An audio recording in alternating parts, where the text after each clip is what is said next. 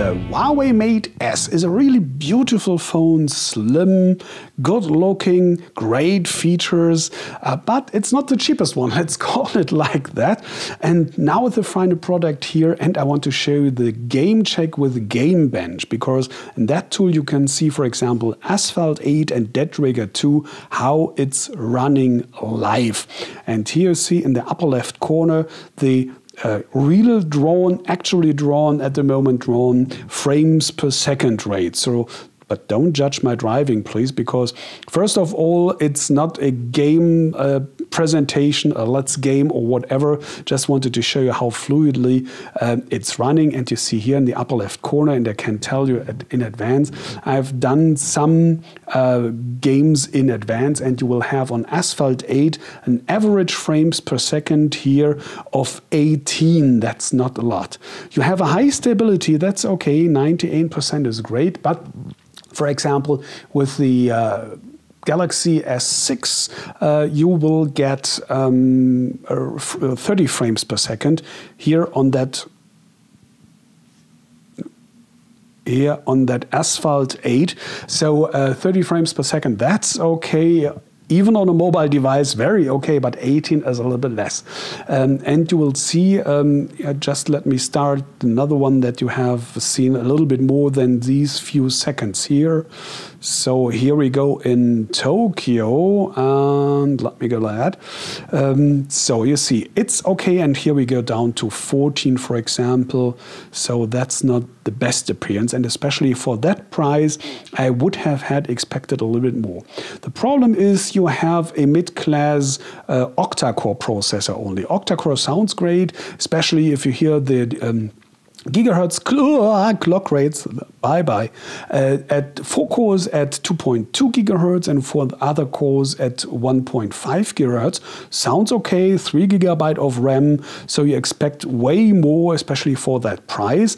But as you have detected in the details, it's just all 8 cores. It's called Cortex A43, meaning that's not that power consumption, so meaning you have some cores that save the power, but are not that extremely high powerful like you might expect, for example. And that's what you see here in the results. That's why we have 18 frames per second in average only on Asphalt 8.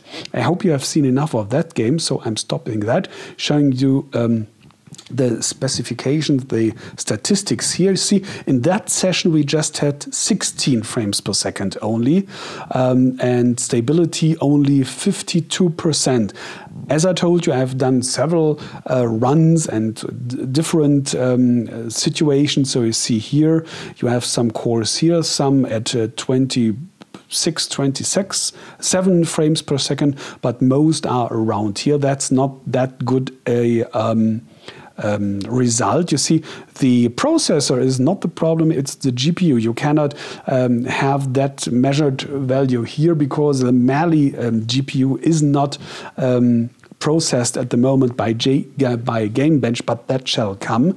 But I know these kind of figures looking the same from other features, so I can tell you the GPU is definitely at around 99–100%. That's why you have that very low frame rate, while the CPU is kind of almost in idle. So that's very typical. And yeah, well, it's the Kirin 935 seems to be not the best high power processor. Maybe you will have great run times. I will do a testing of that too, of course. But for the moment, just looking at the processor, it's really more mid-class, and for that price a little bit disappointing in my opinion. And as you can see here, in Dead Trigger 2 you have a total different result here in the upper left corner, almost during the whole game at least 32.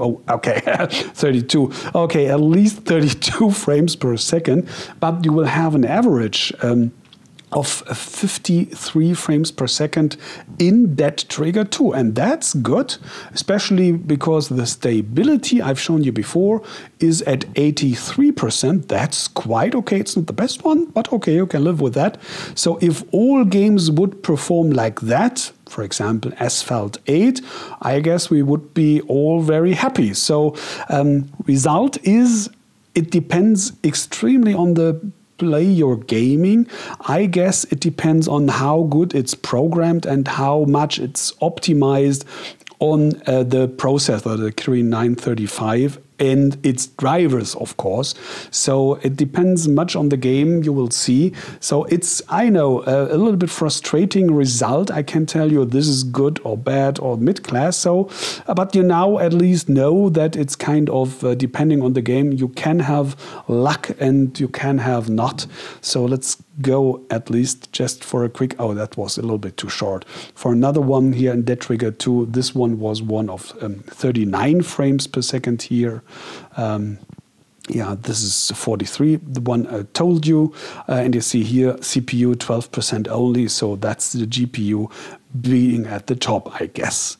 Yeah, I hope I could help you a little bit for your decision if you're a gamer and interested in fluid gaming, even on your smartphone. Thanks for watching and take care. Bye.